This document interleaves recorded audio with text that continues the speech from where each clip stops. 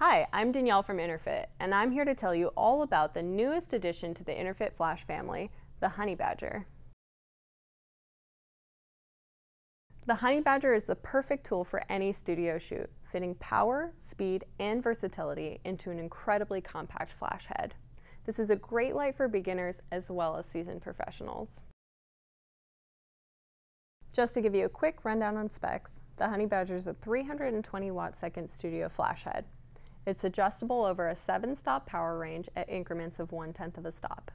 It has a daylight balanced 60 watt proportional LED modeling lamp, a versatile modifier mount, and a frosted glass dome to protect the flash tube as well as spread the light evenly throughout your modifiers. The built-in radio receiver allows you full wireless control of the light from your camera using any of the Interfit TTL remotes or the new Interfit manual remote.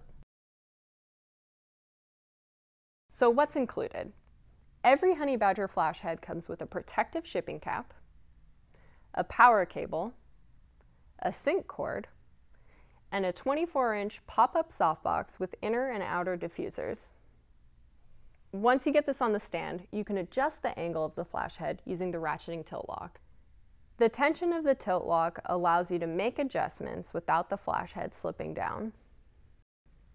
Remove the shipping cover by pulling the modifier release button and rotating counterclockwise. The versatile modifier mount allows you to attach any Bowens S-type mount modifiers or pop-up softboxes such as the one included. You can also mount an umbrella using the umbrella mount located just below the flash head. The Honey Badger has a simple-to-use digital interface on the back of the unit. Here you'll find all of your controls.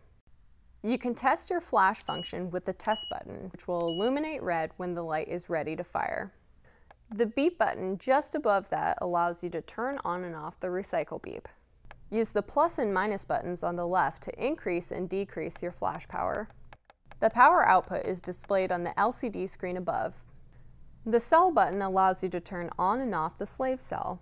Turning it on activates the optical sensor, which allows you to trigger the Honey Badger with another flash unit. Perfect if you're incorporating this light into an existing setup.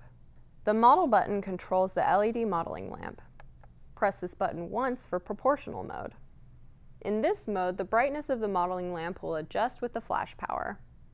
This is great for visualizing your lighting ratios. Press the button again to turn the lamp to full power. If you want to use the modeling lamp as your light source without the flash, press the flash button to turn off the flash function.